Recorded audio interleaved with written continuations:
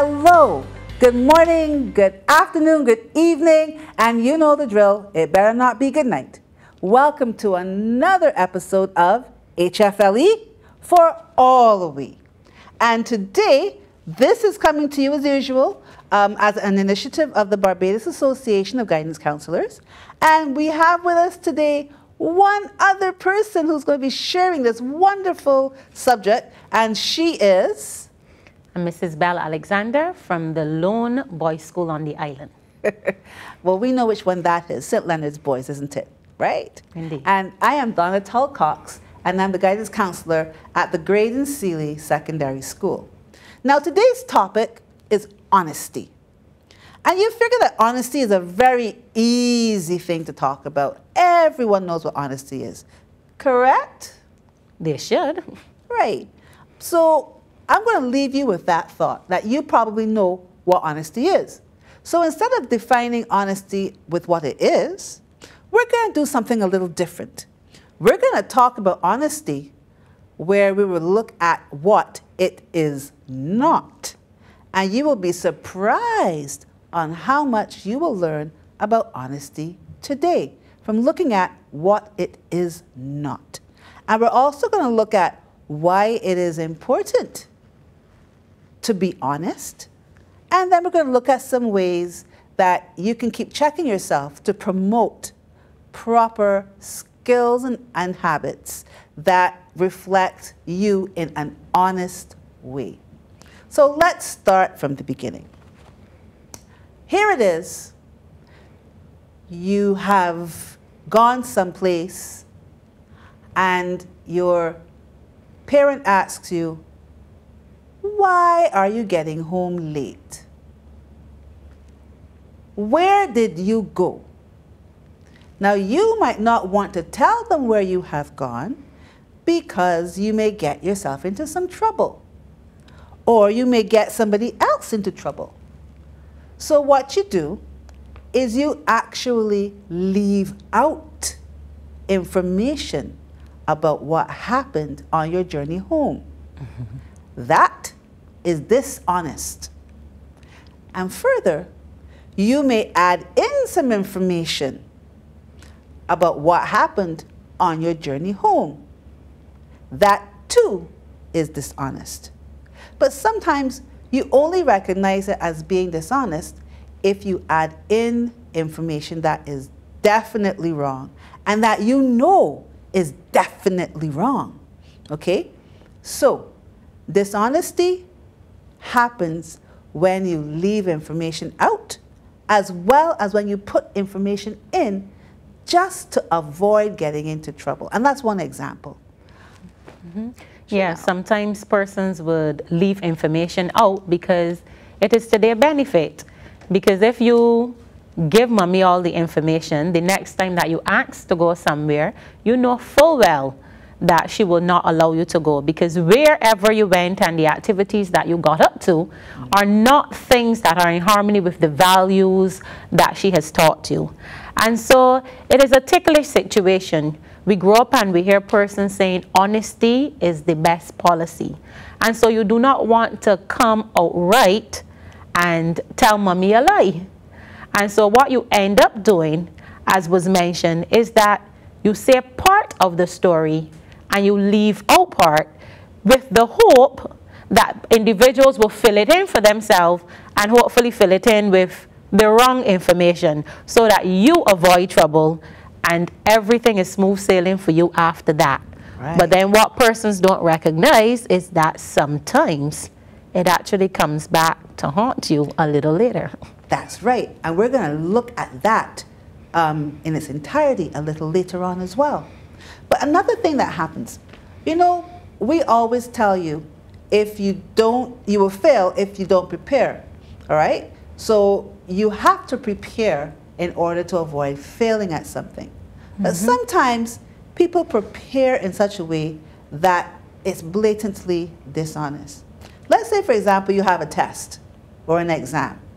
And in your preparing, studying, making sure you know the information, is a small part of your preparation. But writing the answers on your leg or on your arm, or maybe on a piece of paper, or maybe if you get into the exam room beforehand, sometimes putting it on something like the desk or the chair. That kind of preparation is very dishonest. And the time that person take to do that sort of preparation, they really could have done it the right way, because they're sitting and they're coming up with some creative ways that they can avoid failing the examination. And more often than not, some of that time could have been spent actually learning the information so that they can do a lot better. Exactly. And sometimes people also plan with friends on what story to tell in the event that you get caught doing something. Now, all of us, you know, you see us guidance counselors here and think that sometimes, oh, we're born big, so no, no, no, no, no. I was a child like you once as well. And yes, we got up to mischief. And sometimes, you know, we could share things that would have happened to us when we were growing up. I remember a time when it was a group of us, and we always used to hang out together on the weekend.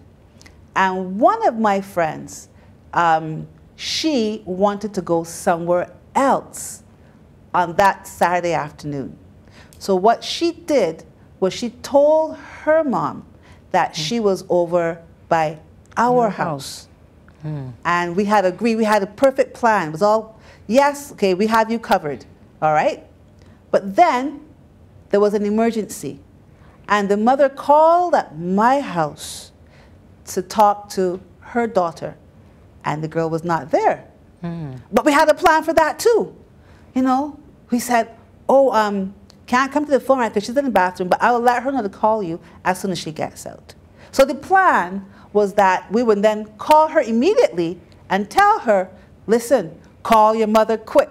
We told you you're in the bathroom. So when we hung up and we called her, there was no answer. So now we were on the, we were the ones who were now nervous. We were the ones who had to deal with it. And when the mother did not hear her daughter call back, in a relatively short amount of time, she called again. And guess what happened? My mother answered the phone. And basically, you know what happened from there? No, she wasn't here. The only body here is my child. So everything blew up in our face, all right? Everything. So you know that after that, we did not have our regular get-togethers for quite a while, okay? Why? Because we had this whole thing planned out. It was very dishonest. And sometimes when you do a plan like that, you cannot control all the things that happen. But you know, Donna, some persons don't even set out to be dishonest, but they end up doing it. Let's say, for example, you have limited funds. You are a teenager and your mother gives you some money to spend. And you go and you buy an item and the individual gives you back incorrect change. Now, from calculating, you know that the money is not right. But you know what some persons do? Because they are glad for that opportunity to have a little more cash, they say nothing. And even that, it seems like it might be small, but that is being dishonest. Because the individual is going to recognize at the end of the day, whenever they are balancing their funds, that they are short. But a person can justify it and start to think, well, you know, maybe they know I didn't have sufficient money and this is just a sign that I'm supposed to get this cash. And you try all sorts of reasons to try to make yourself feel okay with your dishonest act. But at the end of the day, if you're not truthful in saying, well, this is incorrect change, or excuse me, but you gave me back a little too much, can you check it over? You are contributing to dishonesty. You are being dishonest. That is so true, all right? And while we are on that whole notion of receiving something that you should not have, sometimes somebody will describe you as being bigger, better, more intelligent, a perfect person for somebody else to meet. They may describe you as being richer than you are. They may give you a certain title that you do not deserve. And all of this to make you look like a much more suitable person for the other individual's needs at the time. So for example, let's say you have a friend who is a really good friend of yours, but they want you to be friends with somebody else who maybe is not very good at math. And they tell that other person, man, I have a friend that could teach you that, you know. Yes, they are so bright with that thing, they got it hands down. And they make you up to be a math expert to this other person when you're struggling with math yourself. But they just want you all to be friends. Guess what will happen now when you meet up with that person and they truly, truly, truly want help and realize you really can't help them? So then your character is called into question. Your character is called into question big time. So what you have to do too is also when you realize, because sometimes you may not know, but when you realize that somebody has given you a whole lot of credit and accolades for things that you do not deserve, if you tell them, no, don't do that, or if you tell the people that are expecting this expert, that, no, I'm afraid the other person made a mistake, you are being honest. If you do not do anything to correct it, you are now being very dishonest. But Donna, you know, a person would probably stop and ask you, so what's the big thing? I mean, why is it so important that you have to be honest in every little thing? Especially when we grow up hearing people say, you know, a little white lie isn't anything big. But a lie is a lie. Okay? And the reason, and I'm glad you asked that, the reason why we really have to look and see what's going on with honesty is because telling the truth or making sure that the truth is told about you is a habit-forming thing. If you get used to that little white lie, or you get used to holding on to that change that you don't deserve, if you get used to concocting all these plans to get your own way by telling an untruth or by preparing to do something that you should not do, it becomes a habit. And habits are hard to break. Now, you're not going to be young, you're not going to be a minor forever. When you become an adult, do you want to be the type of adult that people can trust? Do you want to be the type of adult that people will say has something called integrity? That means I can trust you regardless. And if I hear something about you, I can decide that's so out of that person's character.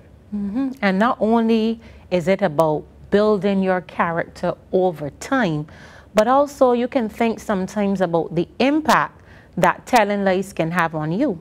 Because after a while, when you know what your morals really are and what the values that you have are, and then you start with these little lies, your conscience starts to bother you. And so it impacts on you not only physically, but it can impact on you mentally as well. So physically, if you are stressed about something that you have lied about, you may have that inability to sleep, you may not be eating properly. Even when certain things around that situation are calling to play, you're extra nervous because you're on your toes trying to figure out what should I say and what should I not say in order to expose the lie. And so you spend so much energy on that it can start to impact on you physically. And then mentally, you're always worried about being found out or about being caught. And then you don't have that relaxed and stress-free life that you possibly could have if you had just told the truth. And so you need to be careful that even if you think that you got away with it for that moment, it can impact on you somewhere down the line. Donna, as you mentioned, you are young now. But when your character is called into question as you continue to age and as you continue to grow, it is going to have an impact on you in terms of how you think about yourself and the type of individual that you have made yourself into. Exactly. So what we're going to do now is we're going to look at some scenarios and some things that a lot of young people and some older people as well do because they get caught up in the whole being dishonest. And they've convinced themselves, because that's another thing we have to look at too. Sometimes people convince themselves that the lies that they're telling is actually the truth. They convince themselves it's for a good reason. Justifying it. Justify.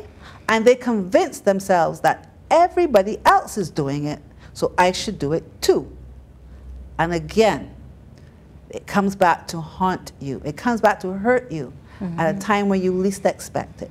So let's look at a couple of things. Have you ever done something where you are entering into a place where people are going to be searched, and your good friend says, I have something in my bag I don't want them to check for. They're going to check me, but they're not going to check you. You take my bag and let me take your bag. All right? Have you all ever done that? Just admit to yourself, okay? And sometimes what will happen is they will go through with your bag and don't get caught with anything. But now when it's your turn, you are literally left doing what? Holding the bag. And sometimes you will get into trouble for a friend because of dishonesty. So there are things that you can do to avoid situations like that. Sometimes somebody will ask you a question and you do not want to answer that question with anything close to the truth, because it will embarrass you, or you might get into trouble, or you might get a friend into trouble. So how would you deal with something even like that if somebody asks you a question or asks you to do something? I think you were sharing something earlier, Donna, where, and it is one of these strategies where sometimes you can do one or two things. Sometimes you can throw it back into their court by asking them another question. So why would you think I would do that? You understand? And it kind of put a little spin on it. Or sometimes you can just be honest and tell the person, I don't think it's any of your business and I do not want to respond. I mean, if you think about media, sometimes when things come up and you can tell that individuals are trying to avoid giving a response, they say something as simple as no comment. And so as young people, rather than come out and tell a lie, a blatant lie, sometimes you can just let the individual know, I do not wish to respond. Whatever they decide from there is their business, but you are telling them clearly that you do not wish to make a comment as it relates to that. If it's a case where a friend has asked you to hold something for them because they know that they're not supposed to have it, if you really value that friendship, you need to speak out and let them know, well, why do you have it in the first place? Challenge them rather than think that you have to protect them by taking their thing and being dishonest. So there are a lot of things that you possibly can do in order to avoid being put in a situation where your integrity is compromised. Exactly. So in learning how to always approach things with honesty, start off by asking yourself two major questions so that you are true to yourself. The first question is, do I really need to be dishonest? Do I really need to do this? Do I really need to say this? And is it worth it? What is this act of dishonesty really worth? Be true to yourself, because you will answer that by saying, I don't need this. All right? So be true to yourself. Also, be true to family, friends, and other people that you have to interact with. You know why? Long after you have told that lie or been dishonest and changed your ways, people remember what? The dishonesty. You want to leave them remembering the honesty. Leave them remembering that whatever comes out of your mouth, they can trust it. And you need to be able to do that for yourself as well. People are depending on you to do that. We only have a few more minutes. As usual, we're out of time. Our time seems to go by so fast all the time, doesn't it? Right? So, final words, Chanel, on honesty. Just want young people to know that as you grow, you are building character. Every little decision that you make is forming your character. So you need to be conscious of, who do I want to be? How do I want persons to perceive me? And then you make a decision to suit. And then even when you think that your dishonest act is small, even when you think it doesn't really matter, sometimes I think we really need to sit down and consider, if I'm honest, what are going to be the repercussions? Because sometimes it is even smaller than you think. As young people, we think it's going to be big and the result is going to be catastrophic if I just be honest. But most of the times, that is hardly the case. As long as you're honest, persons forgive you and they move on. Thank you so much.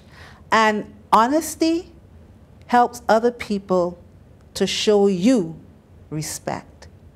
And remember, be true to yourself before you start to believe your own lies. You know, be true to yourself before you start to believe your own lies. So here is the challenge I want you to do this week. In the last 7 days, last week, how many times do you recognize that you have been dishonest? And there's no such thing as a big dishonesty and a little dishonesty. Dishonesty is dishonesty. Lies are lies. I want you to just look and write down all the ways that you have been dishonest. From telling a lie to taking something you're not supposed to take, from being out when you were supposed to be in, things like that. And then ask yourself, look at each one, and ask yourself, was it really worth it? Was it really worth it? Now, you can share some of it with us here at bagc@email.com, or leave a note with your guidance counselor in your school chat. And that will be something that you can discuss really confidentially with your guidance counselor as well. Or maybe you could throw it out with your whole class as a discussion, because it's something that a lot of us are dealing with. And like I said, you want to be true to yourself before you start believing your own lies. And that is our episode for today. That's our class for today. I want to thank you, Ms. Chanel, for being with us again. No problem. And to you for tuning in, because HFLE is for all the we. See you soon and stay safe.